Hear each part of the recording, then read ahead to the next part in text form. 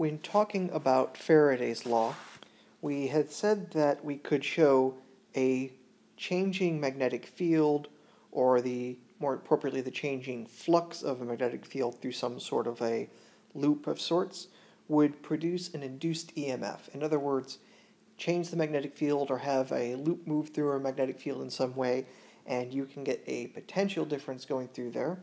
And so if you have some sort of a circuit, then you could have current. However, that should be a somewhat weird result. Before it was talked about how a magnetic field cannot do work. And of course, if you have no work, then you can't do power. Now remember that our power equation for something electrically based is supposed to be delta V times I, or perhaps you prefer the version I squared R, where R is the resistance in the circuit, I is then the current.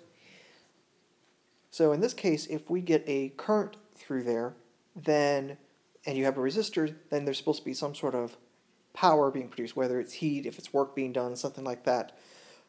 But this is saying then that somehow we can have a magnetic field do work. It can actually somehow produce power then. So this seems to be a bit of a contradiction if we see it that way, but we could rethink this and realize that what the magnetic field is doing by moving around charges in the wire in such a way is that it's acting like a magnetic field. So let's suppose again we had the idea of some sort of a rod moving through a magnetic field like we did before. So if we have the rod moving along with some velocity v, the magnetic field into the screen here, then the charged particle, if this were a positive charged particle, would be moving downward. And so if the, let's say the rod was initially evenly charged at 0, so that way no net charge on it. Now if any positive charges are going to be moving downward, then here at the base, this would have a net positive charge, and then up here it would have a net negative charge. In a sense, what you'd be creating is an electric dipole, but also you can imagine that if the top here is negatively charged, and down here this is going to be positively charged just due to the thing moving through a magnetic field, well, that's going to produce, like I say, an electric dipole. There's going to be an electric field being produced here. So in a sense, when we are moving a rod through the magnetic field, we're creating an electric field. So if we were to understand then this idea of flux change of the magnetic field producing an electric field, then we could be consistent, and that way the magnetic field isn't actually doing work, it's producing an electric field that does the sort of work in question. So to represent that sort of relationship, we have a differential equation of the following form. The electric field that you would have over a path length difference ds, little infinitesimal amount. So this would be like the little bit of wire you're going across. If we were to sum up all those little contributions as you go around that path length, that should then be related to the change in the magnetic flux as a function of time.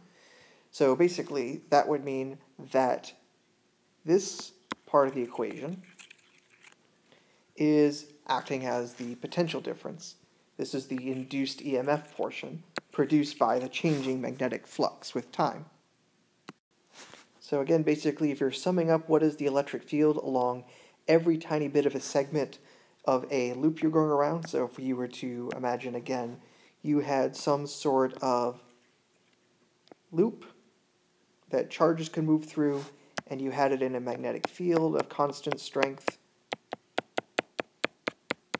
you'd expect there to be a current in this if you were to have the magnetic field change.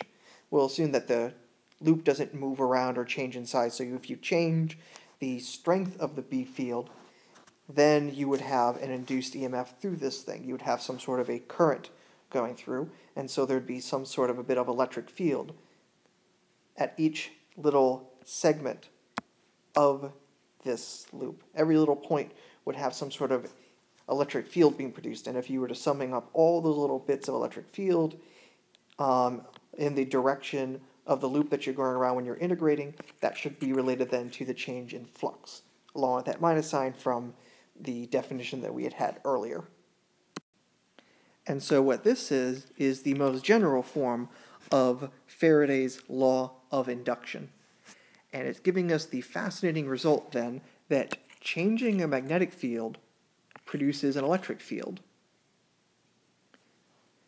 Now conversely, of course, we also had it so that a current in some sort of a loop could also, or in a straight line even, could produce a magnetic field. So electrical things can produce magnetic things can produce electrical things. This is going to be a pretty fascinating little result.